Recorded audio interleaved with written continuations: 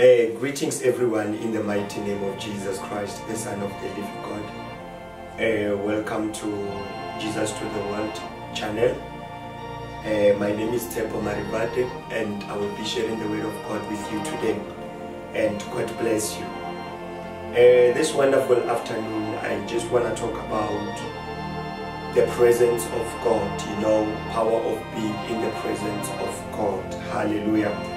So we'll be reading the word of God from the book of Exodus chapter 33, and we read from verse 13 and verse 14. It says, "Now therefore I pray, if I have found grace in your sight, show me your way, that I may know you and that I may find grace in your sight, and consider that this nation is your people." Verse 14, "And the Lord said, my presence will go with you, and I will give you rest."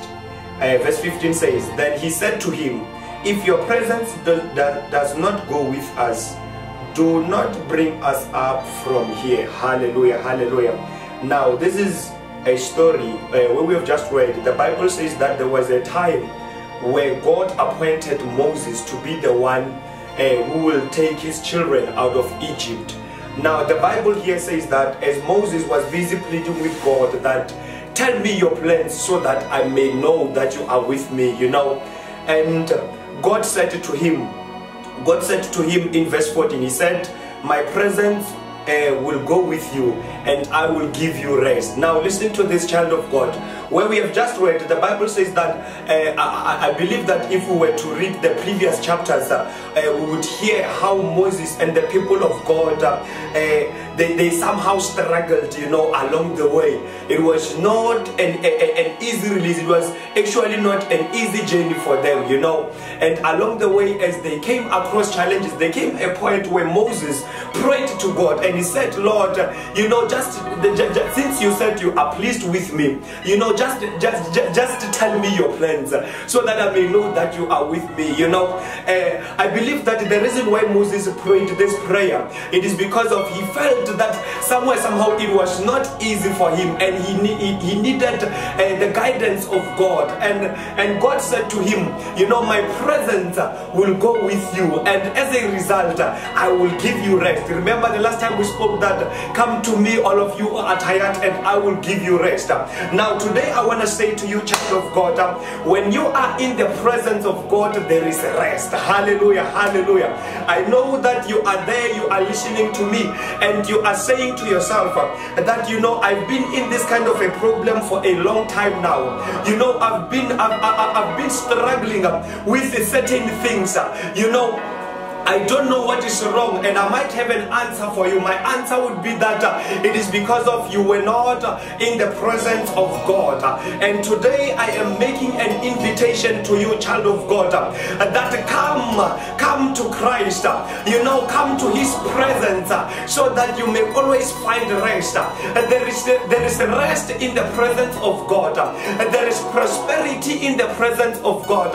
Let me tell you something about the presence of God. The Bible says that he is the omnipresent God. The Bible says, David, he says in the book of Psalms 139, he says that where can I go where I can be able to hide from you? And he says, no matter where I can go, you will always be there. What does this tell us? It tells us that he is the omnipresent God. He is a God who is everywhere. He is a God who is always, with us when we go through tough times. He is always there in our happy times, in whatever that we struggle with. As long as we are in his presence, we find rest.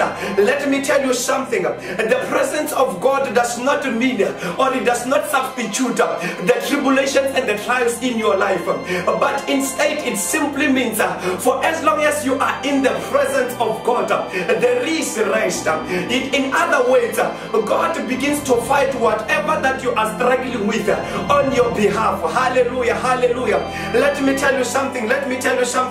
You need to be in the presence of God. The Bible says that Moses said to God, if your presence cannot be with us, then do not let us leave this place. You need the presence of God in order for you to conquer.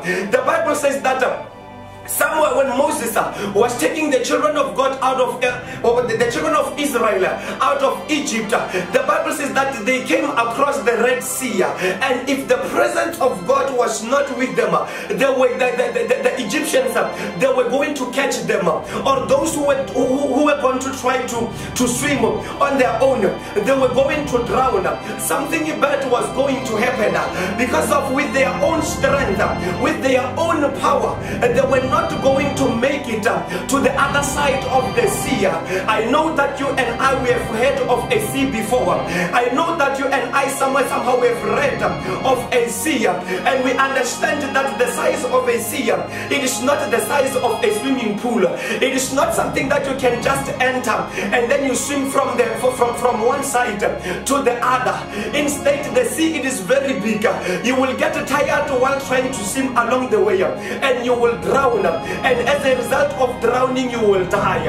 But because of the presence of God was with the children of Israel, the presence of God was with Moses, the Bible says that God made a way where there was no way. In other words, when you are in the presence of God, you use less effort. Like I said, child of God, that the presence of God does not mean the absence of problems or anything that might trouble you, but instead it simply means that God, He is there for you. He is there to help you. God, He is there to open ways for you. Let me tell you something. God, He is everywhere. God is everywhere. As long as you acknowledge Him, as long as you acknowledge the fact that He is everywhere, and you experience and you will also see for yourself that God is everywhere. Let me tell you something. The Bible says that God does not leave, He does not forsake His children. Maybe some of the things you are unable to conquer them because of you are not in Christ. I am inviting you, my brother, my sister. I am inviting you, my parent, that run to Christ, for in His presence there is rest. You know, the Bible says that my presence will go with you, and as a result I will give you rest. In God's presence there is rest. Let me tell you something, you that is listening to me, that you have tried with your own strength, you have tried, you know, with your own power, but you've only come to a certain level where you feel like you can no longer continue anymore. And I am bringing you good news that there is a presence, there is the presence of the Most High God where you can run to, where things will be easy for you. Hallelujah, hallelujah, hallelujah. Let me tell you something. God, He is always there with us. God, He is always ready to listen to us, as long as you are in His presence, as long as you are His child. Let me tell you something. The Bible says in the book of Genesis chapter 39, the Bible talks about a man of God by the name of Joseph. The Bible says that this man, he was a great man of God. He was chosen by God, but along the way he met challenges. As much as he was a man of God, but he met challenges along the way. The Bible says that it came to a point where he was even arrested. But the Bible in the book of Genesis 39 verse 2, it says, and the Lord was with Joseph, and he was a prosperous man. Although Joseph was in prison, the Lord was always with him. Although you are in sicknesses, although you may be in debt, although you may be in any kind of a trouble,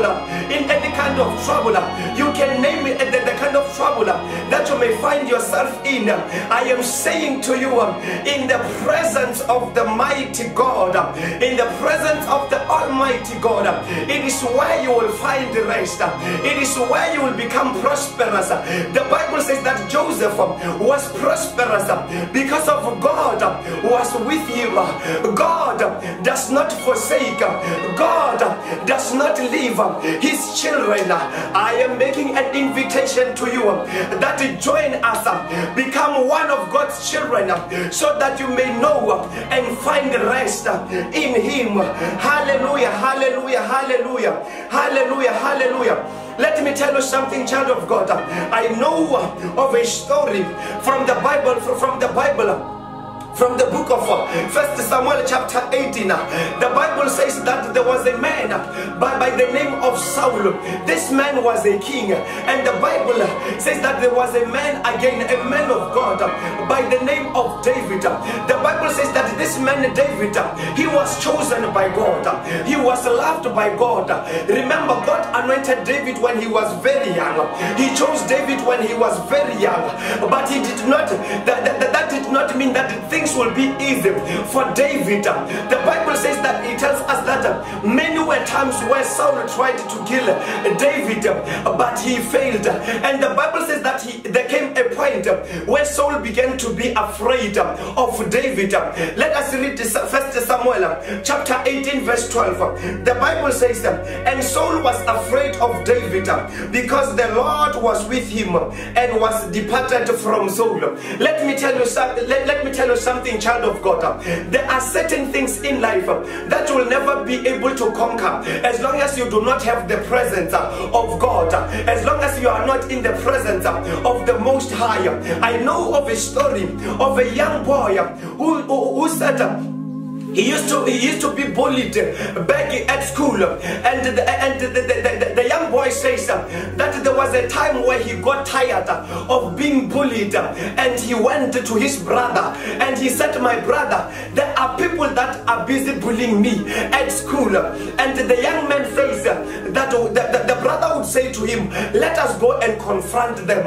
And when he got there with the brother, he himself, he was able to confront his bullies, those people who were bullying him. Why? Because of the presence of his brother. Now there are certain things that for you to conquer them, for you to overcome them, you need the presence of God.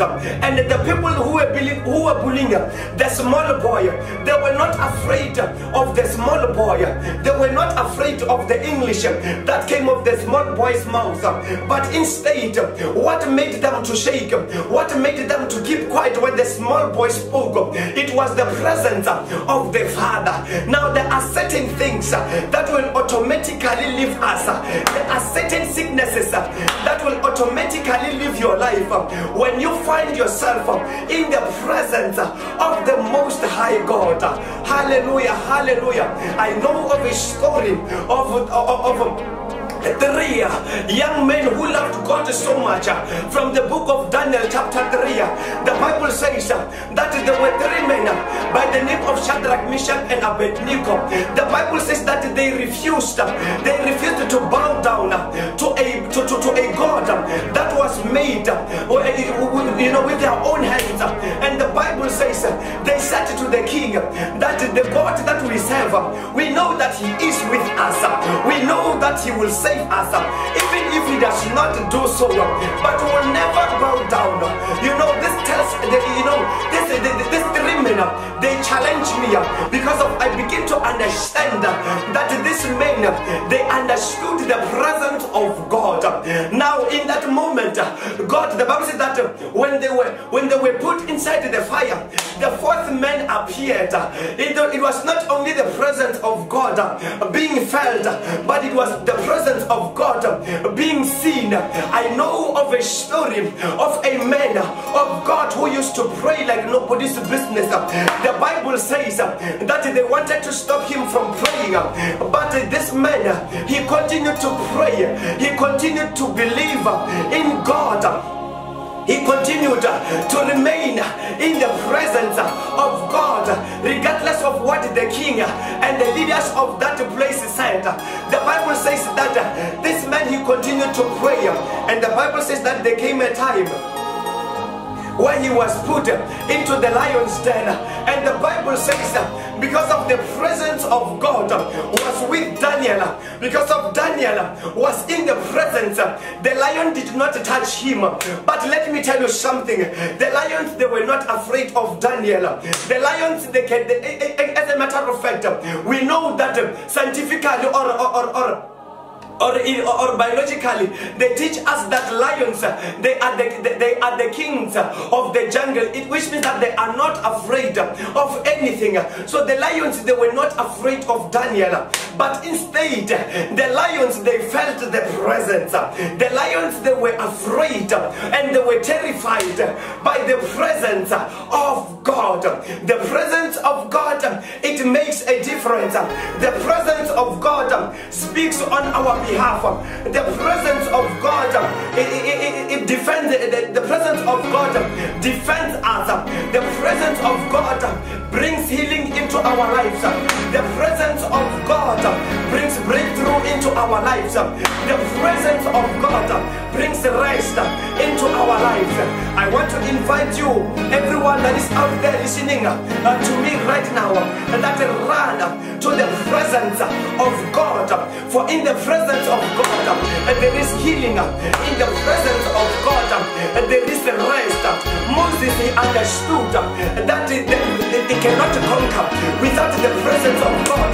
Hence he said, if your presence cannot go with us, then don't let us leave this place. Hallelujah, hallelujah. I'm inviting you, my brother, I'm inviting you, my sister, that we have tried for a very long time now. And what did that get you? Nowhere. But I am bringing you good news that there is the presence of God. There is the presence where you can dwell. The Bible says, Psalm chapter 91, that he that dwells in the secret place of the Most High God, the Bible says that they shall abide in the shadow of the Almighty. You know, like a chicken, when it covers its cheeks, there is nothing that can come to the harm of the cheeks, as long as the chicken has spread its wings to cover the babies.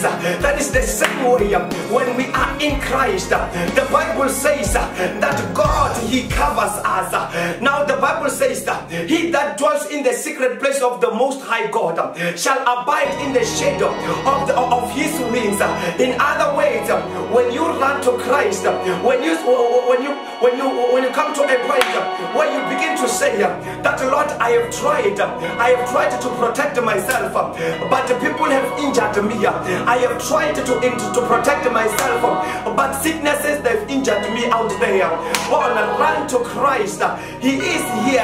He is spreading his wings, waiting for you to enter under his wings, so that he may be able to protect you. Hallelujah, hallelujah. It is in the presence of God where you become prosperous. It is in the presence of God where situations begin to be afraid of you. Saul was a king, but he was afraid of David. Saul was not afraid of David because of the size of David. Saul was not afraid of David because of the age of David. Instead, Saul was a king, which means that he had access to armies. He had a lot of money. He could just command people to kill David. But even then, when he had everything, when he had all the money to destroy David, he was still afraid of David. Why? Because of the Lord was with David. All the situations that they will automatically be afraid of you when you are in Christ. They will come, they will try, but they will never win. They will come just to test your faith, but you will begin to remember and say, it is written. The Bible says that when Jesus was tempted by the enemy, he said to him, it is written. Now even yourself, when you are in the presence of God, when situations they begin to overwhelm you, you begin to remember that it is written that no matter where I can go, the Lord will always be there with me. The Bible says that his hand, it is not too short that it cannot save us. In other words, it does not matter whether you move from South Africa to America, the Lord will still be with you. even then, it doesn't matter whether you go through the fires of life, the Lord will still be with you, even through that, like he was with the men Shadrach, Meshach, and Abednego. The presence of God brings a difference in a man's life. The presence of God, it terrifies everything that is actually troubling your life.